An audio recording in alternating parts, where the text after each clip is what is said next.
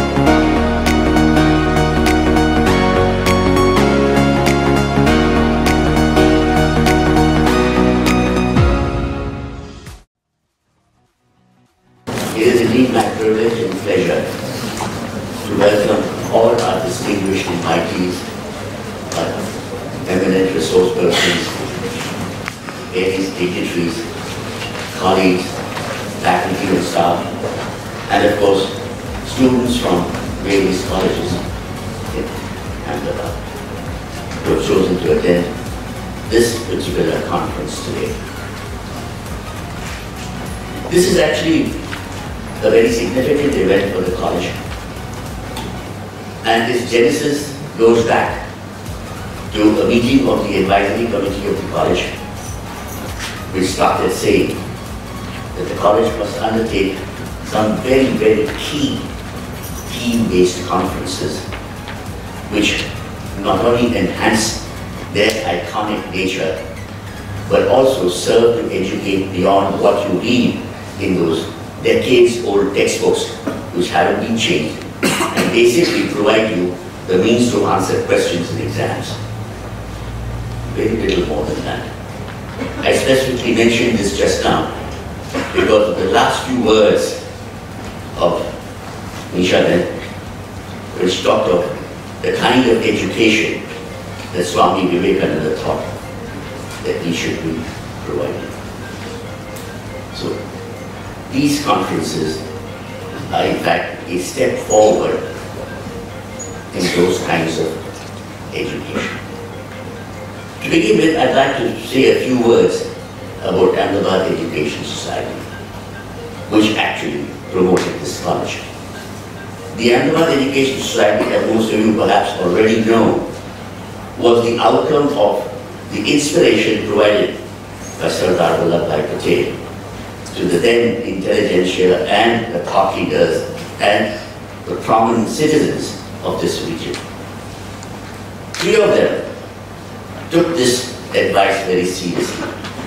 They were Ganesh Mamlankar, Sheikh Kasturbai Lalbhai, and Amrit Lal Hardoverdas. Principal Munabin, Dr. Kalro,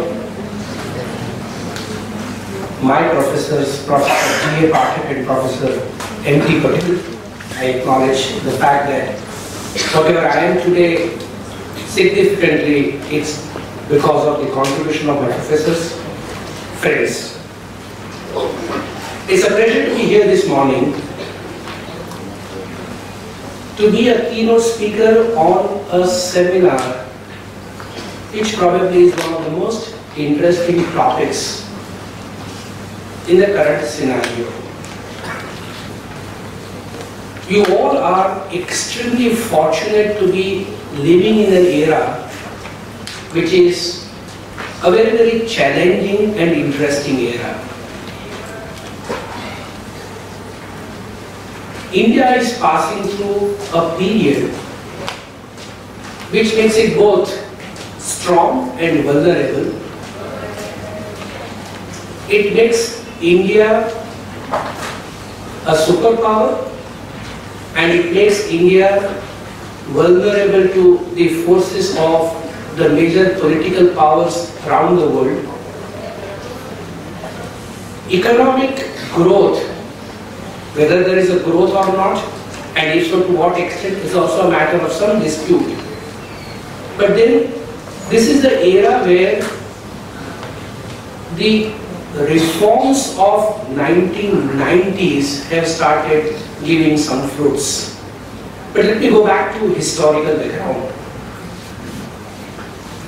When in 1947 we got our independence, we were influenced significantly by the then USSR, socialist economy, tremendous government intervention or interference in the field of business. We adopted socialist approach in the matter of the business and finance. Profit was a dirty word, and if you made profit, you were profiteering.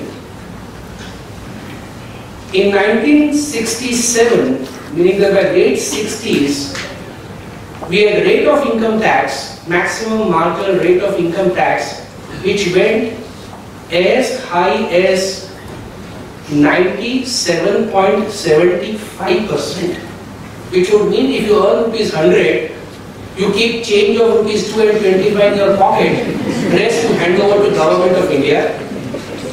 And that income tax was accompanied by wealth tax, which went as high as 5% of your wealth.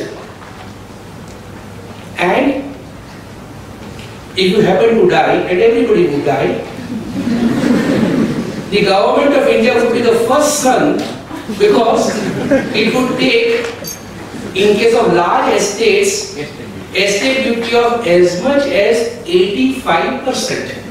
So if you have three sons will get 5% each. 85% will be taken away by Government of India. That was the socialist economy. And the kind of, in this kind of structure, who wants to make money to pay to Government of India? So, inefficiency, lethargy, tax evasion, tax frauds, all this started on a large scale. In fact, tax avoidance became an industry. And there was always a race between the tax collectors and taxpayers as to who would run fast to be sure that he can outrun the other one. All kinds of dubious and genuine modes of tax planning or tax avoidance were started. But this resulted into a situation where the economy started doing so badly that late 80s, we were almost on the brink of bankruptcy. We must credit our now ex-Prime Minister Shri Manmohan Singh, who was then the Finance Minister, who brought in major economic reforms, opened up the economy, and because of the opening up of the economy, then we had the concept of capitalist way of looking at the things. Profit ceased to be a dirty word. Efficiency, the money making apparatus, they all now are being rewarded.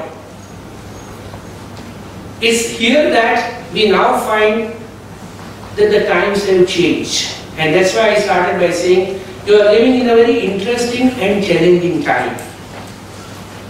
It is for this reason that in these two fields, accounting and taxation, what did not evolve significantly over a period of years has suddenly started showing growth and development to a great extent. In the 1956 Companies Act was originally enacted. Schedule 6 referred to the accounting balance sheet. Right up to 1977, there were no accounting standards. Everybody would write accounts according to what he believes is the correct way of writing accounts. True and fair accounting, yes, but what is true and what is fair is my own perception. And so long as my auditor is not uncomfortable with my perception, I would write accounts. People started realizing, government started realizing that this kind of vague system cannot really be permitted. Institute of Chartered Accountants of India, for the first time in their 1977, established Accounting Standard Board. The function of the board was to lay down accounting standards, which would then have to be followed by everyone, especially every company, so as to have some kind of uniformity in the matter of writing accounts, understanding accounts, auditing accounts. Between 1977 and 1990, about 11 accounting standards were established. The matter rested there.